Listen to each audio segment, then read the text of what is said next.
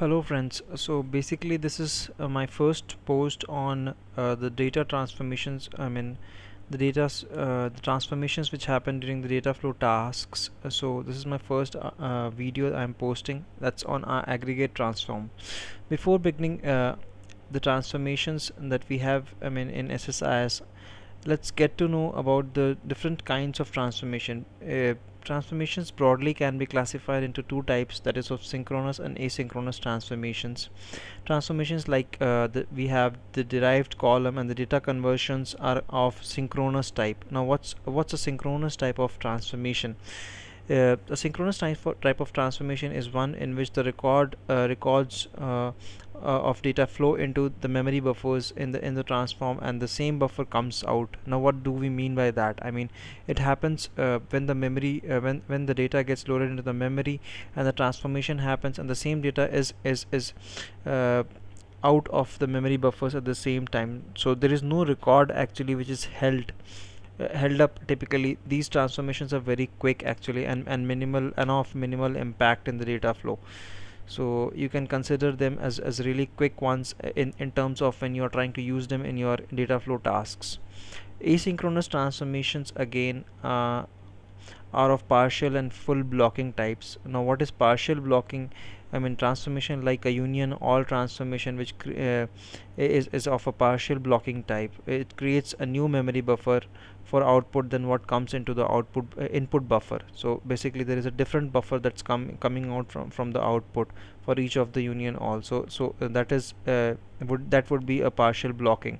Full blocking would again be something like a sort transform or an aggregate transform, which we are going to take a look at. In this case, the entire data needs to be loaded into the buffer. Only then your data can be aggregated or sorted out, and that comes out from the output buffer. These kind of transformations are of full blocking type, and hence it's really important if you can try and rule them out, because it really costs SSIS memory buffers a lot in terms of the memory usage, and also the transformation. It becomes memory intensive. So those are the different types of broadly transformations that we are looking at. Now let's try and go back to the example that we had. In my last video I had discussed data viewers. So in the data viewers I had given an example of data flow task. I'll be using the same example to demonstrate the aggregate transforms. What we have is nothing but transaction history table which we are looking at. It consists of all the transactions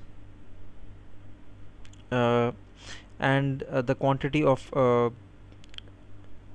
ordered quantity, and the number of and the transaction dates, etc. So basically we'll be trying to use aggregate transforms on that, and let's see how we have. This is the OLEDB source that we have as discussed in my last video.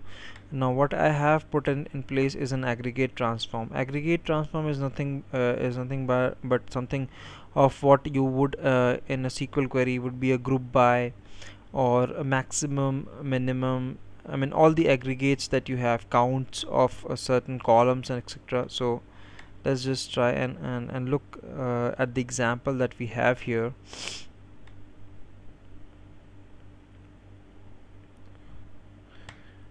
Oops, I guess my system has hung. Give me a sec.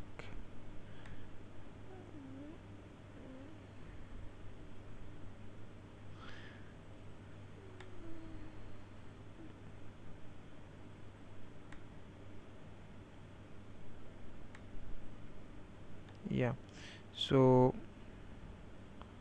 let's just take a look at the aggregate transform that we have in place here. So once you open the aggregate transform editor, what you would be seeing is all the columns that you have in your coming as an input. So basically what we have done, what I have done here is use the column product ID and transaction type for grouping by. So if you just take a look at this, the product ID and your transaction type is being grouped upon, and your quantity as the other column, and actual cost is actually being actual cost is being used for maximum. So basically, if you look at the operations, you'll get to see what all operations you have. You can count distinct, you can sum, average, maximum or minimum, and also group by. So basically it's your clause. So if we are getting the actual maximum actual cost, and also getting the count of the quantities which were being ordered at this cost, and the grouping it by the product ID and the transaction type. So uh, that's the selection that you will be making for your aggregate transforms. I have a data viewer here, which is if you take a look, which is actually giving the output of coming out from the aggregate transform here. So and the flat file destination is again our it's an empty one for now. Let's see. So it's an empty one for now. Okay, now if we run this SSIS package,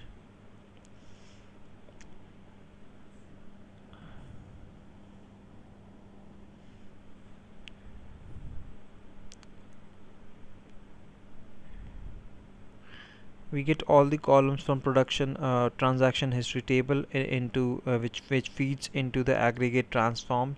The aggregate transform groups it by the transaction type and the product ID, and counts and gives the actual cost, maximum actual cost of the group by columns, that is our product ID and the actual and the transaction type.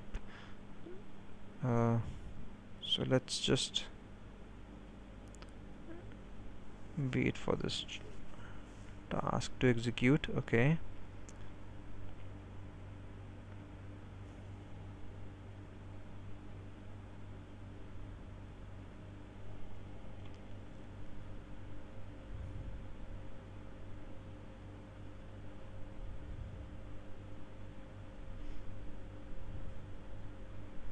from from SQL Server Management Studio perspective, if you take a look, what I am trying to achieve is nothing but this query, which is being built. I mean, in terms of the transformation that we are having. So we are grouping it by the product ID and the transaction type, and order by the product ID, and we are actually counting the quantity and getting the maximum and fetching the maximum actual cost. So these are the four columns that we are fetching here. If uh, if you will, I mean, this is the query that we are trying to achieve. Oop, I guess my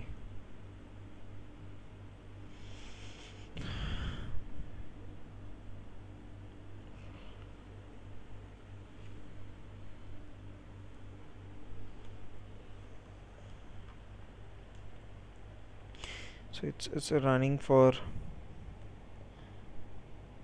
it's giving you all. This is the data viewer, grid data viewer, which is the output of your transformation that you have, and based upon that your data flow task has run. So let's just take a look at the uh, output file. If you take a look at the output file, you have the product ID, quantity, transaction type, and the actual cost, which is the maximum one, and the quantity is also it's the count of the quantities, so for each of the product ID and transaction types. So